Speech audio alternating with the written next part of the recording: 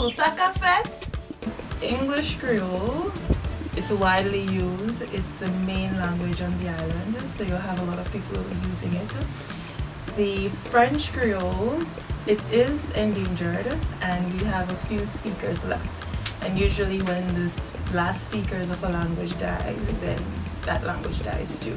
Only young people, young couples even, who are just starting their families. So this is where we can find that there might be a focus on NIDUS for the revitalization of that language. It's part of our history, it's part of our culture, and a language is not just for communicating. A language embodies the history as well. So you'll have a lot of knowledge in Creole, in Patois, that if it dies, the knowledge dies with it. But you see, I make a distinction between a Creole that might be in danger of disappearing versus a Creole that is alive and well.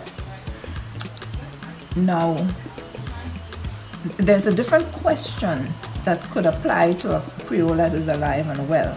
A Creole that is alive and well might be the first language of students, and perhaps it may not need to be taught in school per se, but maybe it needs to be used in schools in order to teach.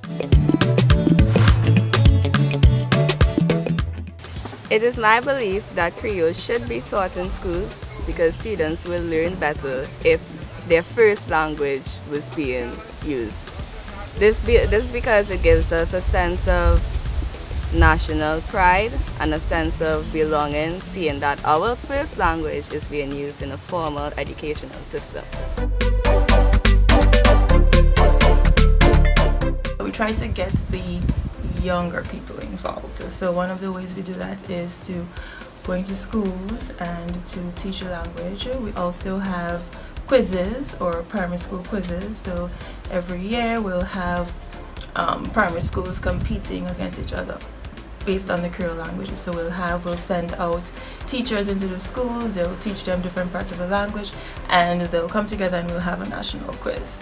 We also do things like Creole Mass, where we'll have the entire Mass being done in Creole, and realize that we have a lot of speakers here, Creole speakers here, even people from St. Lucia or Dominica, and those Creoles share similarities as well.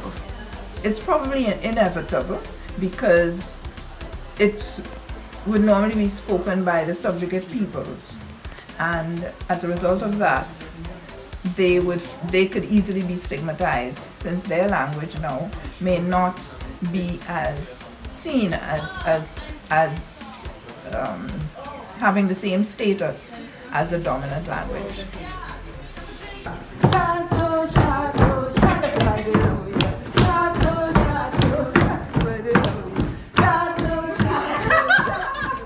It's gotten a lot more positive in recent years, and Creoles in general, even in the Caribbean or around the world, they generally have that negative stigma.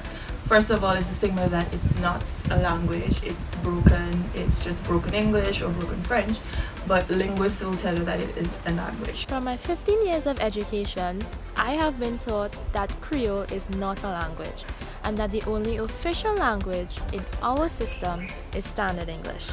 This is because many people believe that Creole is informal, improper, and inappropriate. Because what really makes a language is a system of rules, and when you study Creoles, you realize that there are rules with the sounds, the way the words are put together, the meaning.